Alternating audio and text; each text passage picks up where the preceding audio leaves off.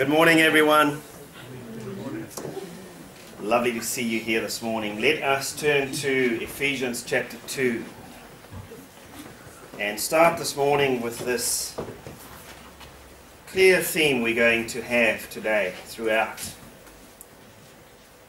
And we're going to read one verse from Ephesians chapter 2, and that is verse 10. And I'm reading from the Amplified. For we are God's own handiwork, His workmanship, created in Christ Jesus that we may do those good works which God planned beforehand for us, that we should walk in them, living that life which He prearranged and made ready for us to live. We are God's own handiwork, His workmanship. So let us just pray together, and of course it's an open time of prayer, just as you have it on your heart. Express your heart and just speak to the Lord.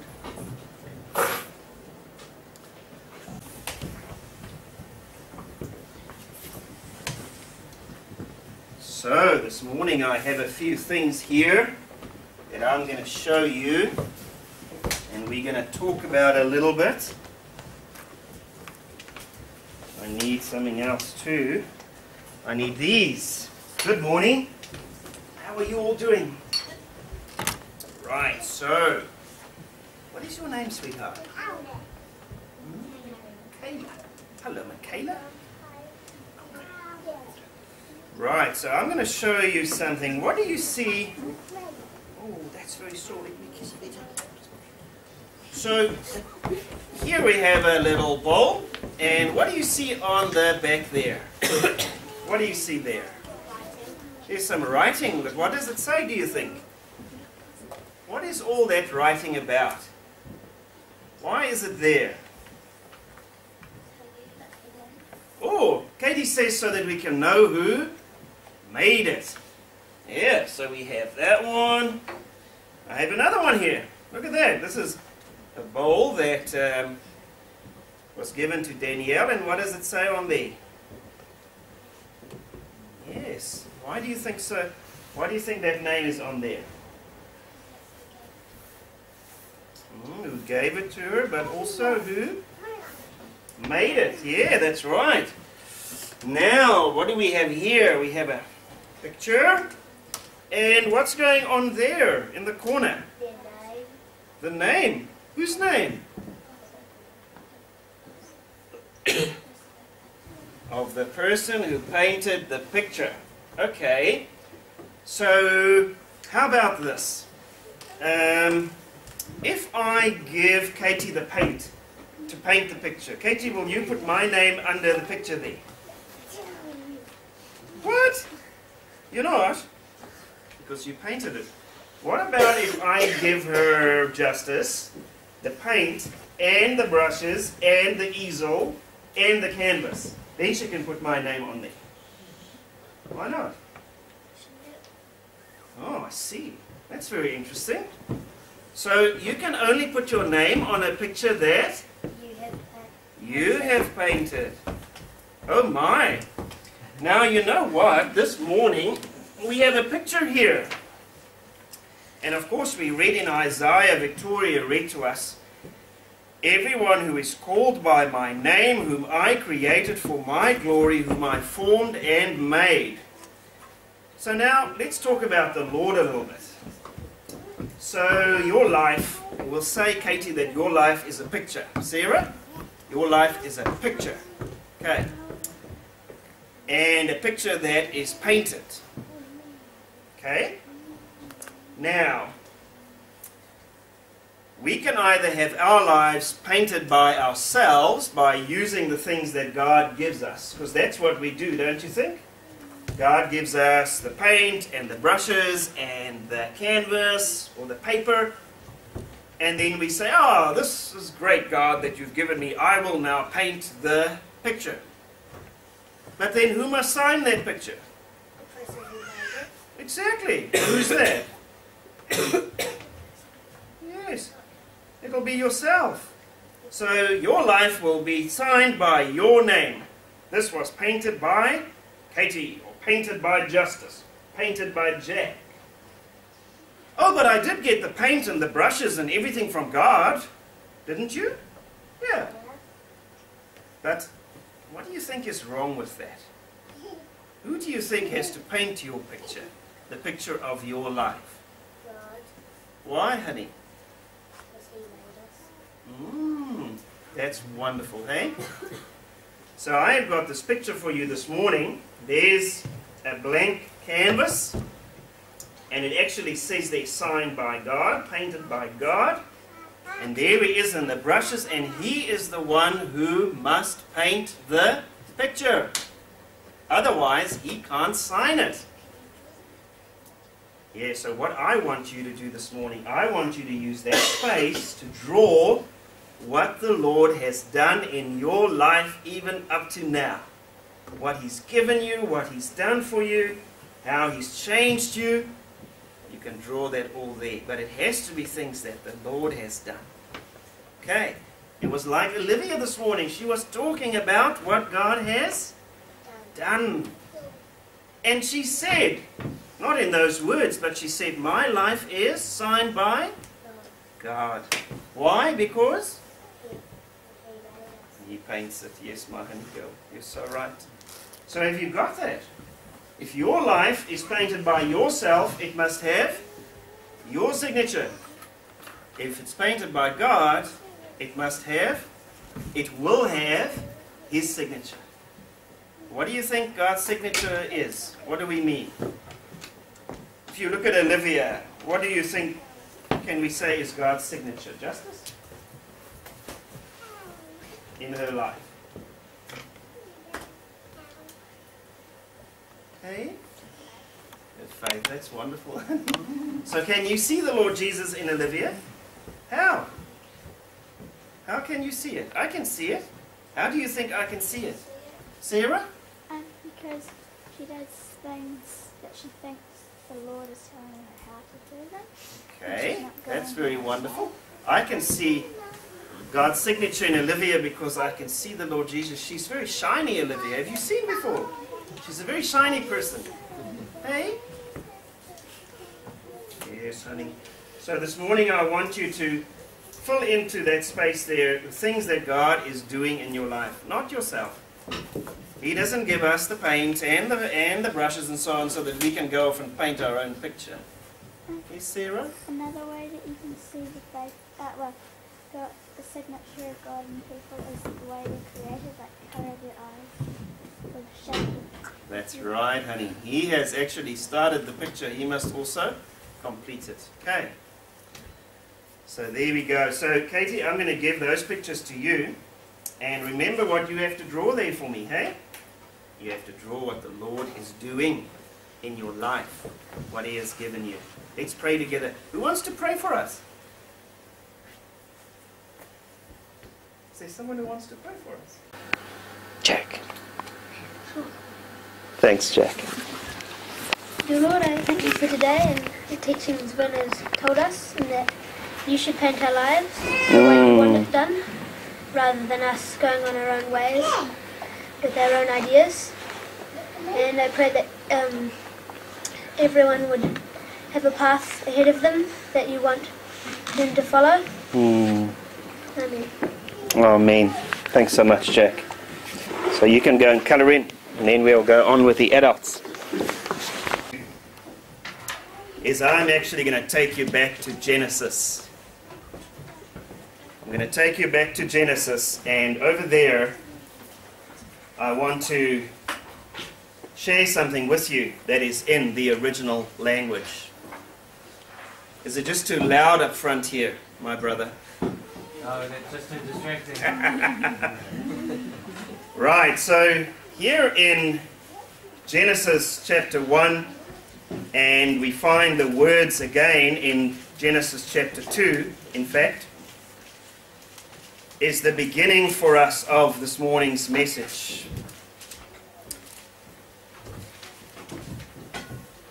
And what I want to share with you is that right here in Genesis chapter 1, verse 1, it says, "In the beginning God created the heavens and the earth." Now, that word created is a God-only word in the Hebrew language. Okay? Bara. It means to create out of nothing. But it's a God-only word in the scriptures. It isn't used in conjunction with man at all, in connection with man. It is a God-only word, and it appears there in Genesis chapter 1. Then the interesting thing is, if you read further into Genesis 1 and Genesis 2, the word changes. And two other words are used, which is quite interesting. Yatsar, which means to shape and form, and Asa, which means to accomplish. So it's amazing. Even those who are teaching their children at home, there are many of you, keep this in mind, that the Hebrew language says that for a start, God created out of nothing, and then from the created stuff, He then formed and shaped things. It's not the same word all the way through. But in English, we would just read created, created, created, created, created, made, made, made. Sometimes they change the word to made in order to try and tell us that the word is different. But there are three words. But bara is a God-only word. Creating out of nothing, the stuff out of which the rest then He forms. When it comes to man, it uses again the bara and the yatsar, as we saw. But that's the beginning for us. My goodness. So He not only makes out of nothing first, creates something out of nothing, but He then goes ahead and shapes that stuff that He has made out of nothing. Bara. Very important word. Now, why I took you there to Genesis is because this passage of ours in Isaiah 43 is just extraordinary. Let's go there. Isaiah 43. Now, we read there, or Victoria read to us there from 1, and it was wonderful how the Lord here is speaking about Israel. He says in verse 1 there, "I, the Lord, who created you, who formed you," and so forth. Now there already in the first verse, it's two different words. But let's go to verse 7. Let's go to verse 7. Now in verse 7 we read the following, and this is in the Amplified, but I think it's pretty much the same in your Bibles. "Even everyone who is called by my name, whom I have created for my glory, whom I have formed, whom I have made." Oh wow, what a funny sentence. Why doesn't He just say, "whom I created"? I mean, it just goes on, and formed and made. Isn't that a weird sentence for you? But you know what? In Isaiah 43 verse 7, all three the words used in Genesis chapter 1 are used one after the other. So, the first word in Isaiah 43 and verse 7, "whom I have created," is the word bara. So it's that God-only word. Same word used here in Isaiah chapter 43. Okay, then it goes on. God created. Yes, it's a word that in the Old Testament is only connected with Him. It never uses that word when speaking about human activity. Not at all. It's a God-only association. It's only used of God. Other words are used of man. But that word, no, only God. So here it is.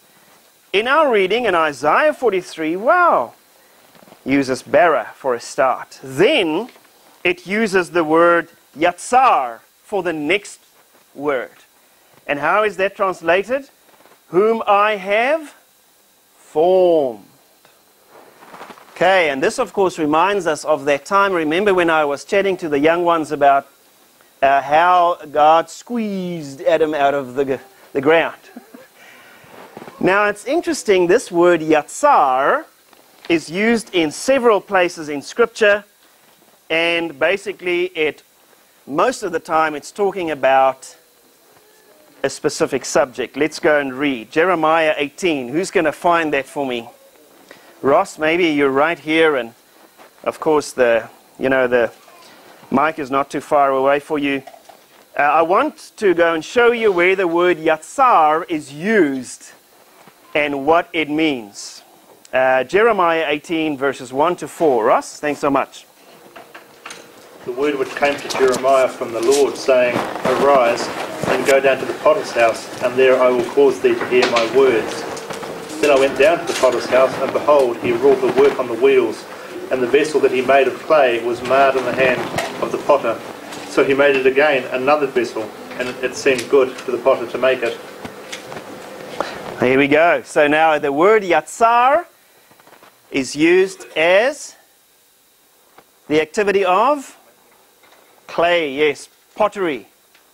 It's associated with clay. So that shaping is the word yatsar, shaping with clay. So that's what Isaiah 43 verse 7, the second word is, whom I have formed. So now, keep this in mind. All right, so God says He has created you. Then He formed that which He created, and He still is forming.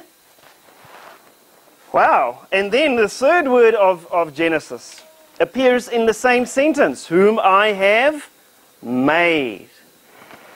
Now that word made is the word asa, which means to accomplish. So if you go in Strong's, you'll see, if you open that particular word, it says asa means to accomplish. Oh wow! In one sentence, in Isaiah 43, we have that you were created, formed, and the word accomplish is also in there. All right, so give me an idea of how wide the span of those activities would be. How wide or how limited is the scope of those activities? From where to where do they stretch? Lovely. Yeah. We're basically talking from the beginning right through to the end. Create, form, accomplish. My goodness. Now, here is the interesting thing, and this is where I want to link up with what we shared with the young ones. Because of course we saw there at the bottom of every painting, or if you turn the pot, the clay vessel here that I had over, there was a name inscribed on the back. And that painting had a name inscribed there at the bottom. But only because, what a weird thing to do. Why don't you just paint a picture and, hang it up and sell it all? No, but the value lies in that signature, doesn't it? That's what an artist, these art sales houses do first. Look, we have to authenticate this painting. Is this signature false or is it real? And that will have a huge influence on the value. And it's the same with this. What is your painting? All right, so now just bear with me. Today, of course, Olivia is here with us, and we are soon going to depart for her baptism. But let's together go to Acts chapter 22. Acts 22, and I'm going to read a single verse to you, and the whole thing is going to become clear to you in a moment. So let's go to Acts 22, and I'm going to read verse 16 to you.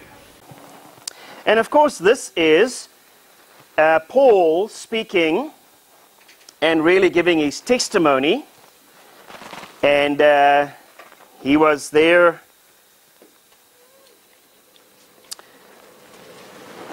with Ananias Oh, who is the chap he was with? Yes, Ananias, a devout man, came and then he prayed for Paul to receive his sight and so on and so forth.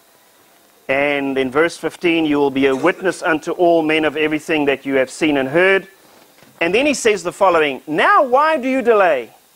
Rise and be baptized and calling on his name. Wash away your sins. Okay, so here we go. How do we normally in English, how would we read that calling on his name? If you're calling on the name of the Lord, Heidi, what do you think you're doing? Asking for help. Asking for help. Absolutely. I'm calling on the name of the Lord. How does that sound to you? Ross, what does that sound like to you? Calling on the name of the Lord. For me, it would be like a wedding when you take the name and apply it to yourself. Ah, now that's very interesting. I think most of us would read that verse and go, oh, yes, Lord, I'm calling on your name, please. Lord, Lord. That's calling on the name of the Lord. No, hang on a minute. That Greek word is something completely different. The Greek word in Acts chapter 22, verse 16 is to allow yourself to be surnamed. That's the Greek word. Oh, heck, you mean calling myself by his name? Yes, that's what it means. So the translation there sort of leads us off in a bit of a wrong direction. I'm calling on the name of the Lord. Hang on. You don't realize what it's saying there. So he says to Paul, arise, be baptized, and prepare to be surnamed by the name of God. Oh, wow. So this morning, Olivia is actually doing this, because here he says, Ananias says to Paul, now rise up, don't delay, and we won't delay much longer, Olivia, and be baptized, calling on the name of the Lord. But that is a very serious thing to do. Why? Well, because of what Petra read to us in Exodus. Don't you think? Remember that? Maybe we want to go back there. Because in Exodus, of course, 20 and verse 7, what does it say? Petra is quite ready to read it again. I thought it might have burned so into your memory, Petra, that you would just be able to recite it. Let's go read what is there. Now remember, this is what Ananias says to Paul. Go be baptized and call yourself by God's name.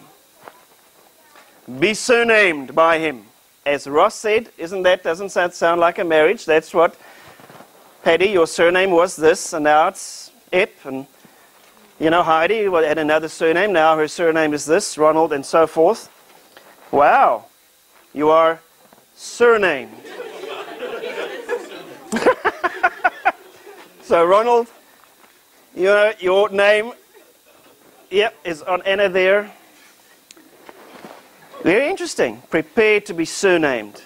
But be very careful about taking this name. Because here we go. Exodus 20 and verse 7. And you know what? It uses the same word, but the Hebrew version of it. It's not calling on the name of the Lord. Oh Lord, I call out to you.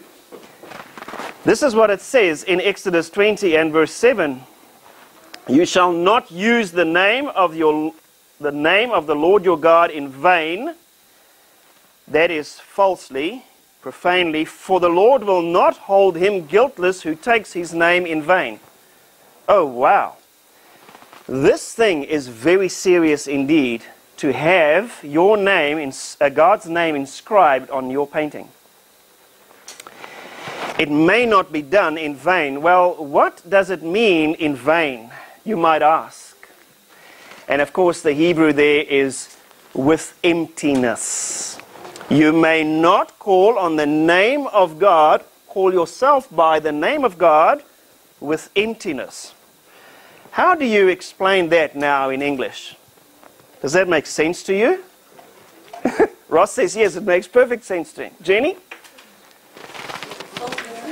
Yeah, you may not call yourself by God's name empty. That's incredible. Isn't it amazing how it links up with what Olivia is going to do this day? She is calling herself on God's name, taking God's name, being surnamed by God, but only for one reason. And what is that? Because He's living in her. But look how serious it is in Exodus. You may not do this. And unfortunately, I know many who do. And I know many who have taken God's name, but it's empty. Now, why do you think there is this prohibition against it? Because there it is, even in the Ten Commandments. Why is it there this prohibition? You may not do this. Yeah, that's right. Heidi was talking about God's glory. Jenny? None of the rest of it can be done unless Wow, none of the rest can be done. It is the absolute foundation of everything else that has to follow. So when Ananias says, and of course that's why when we baptize Olivia, and also this morning again we pray that the Lord fill her, but in fact we know that it's just a picture that she's going to show us of that which has already occurred. Brother, do you think it connects with 1 Corinthians 11 and verse 27? Just read that to us, Ross. It says, wherefore whosoever should eat this bread and drink this cup of the Lord, it's called the communion, but whoever should do that unworthily should be guilty of the body and the blood of the Lord. That's very interesting. That's very interesting indeed, to actually be taking that in vain, or, with nothing there. So now this morning, I want to say to you, Olivia, this taking of God's name, being surnamed by God, as the Greek puts it there, that is what's going to happen today, you know. In that situation, God is signing His name across your life. But only for one reason, and that is because it's His handiwork in there. Remember how we started the service this morning? We are God's handiwork.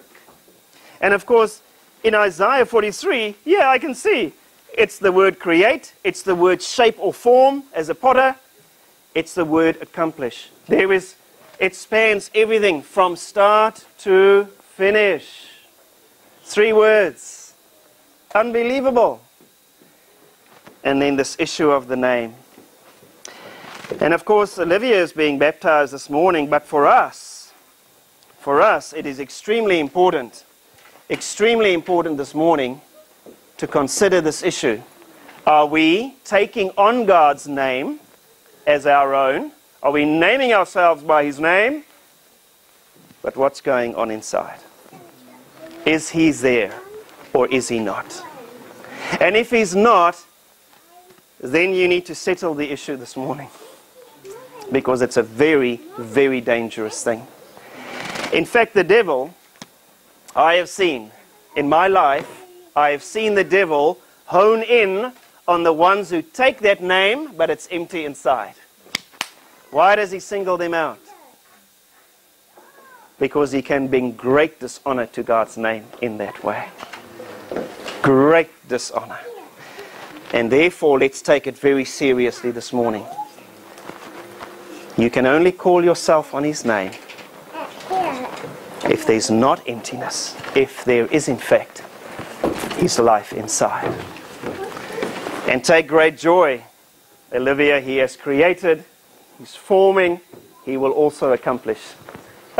And therefore, we just live in thankfulness. Lord, it's your work, you are doing it, you will accomplish it.